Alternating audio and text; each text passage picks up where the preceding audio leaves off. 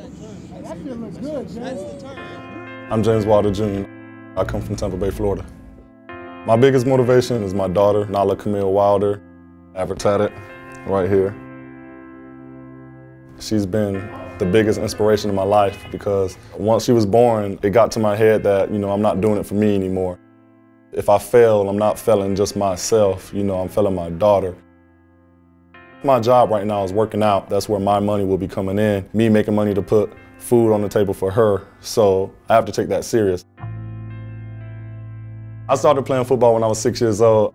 I'm just another kid in a neighborhood where everybody played football because it's something to do, not really thinking about the next level yet. I fell in love with the sport, and I couldn't live without it, and I've been banging since then. During my middle school years, my mom and dad separated, and me and my mom moved to Michigan. It was a pretty hard phase that me and my mom had to go through. We didn't have our own house. We lived in a basement with my auntie. It just made me work harder to make sure, my mom don't have to go through any of those struggles anymore. We moved back to Tampa.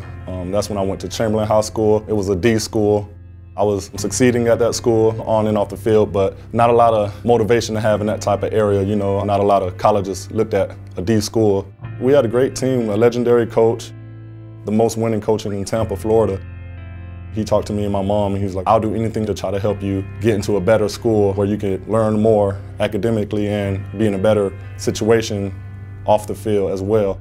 I transferred to Plant High School, A+ school. Things have been going uphill since then. A lot of colleges came to check the school out. It was a big change for me.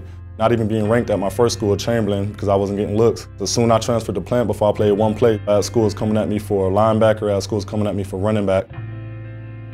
Still stayed hungry, had a job when I was at Plant, working at a restaurant, washing dishes in the back, and then I had to get another job at a convenience store to make sure we could pay those bills, to make sure I could stay in a good school like that. The work ethic changed. It just all hit me like, wow, I have an opportunity to make it.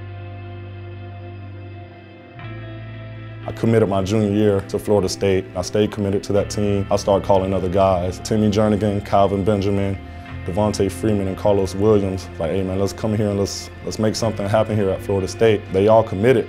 Once they all committed, everything seemed to work out. We won a national championship. My dad, he played for the Tampa Bay Buccaneers, so every time I mention, it's James Wilder Jr., the son of James Wilder. I already had a reputation that I had to live up to.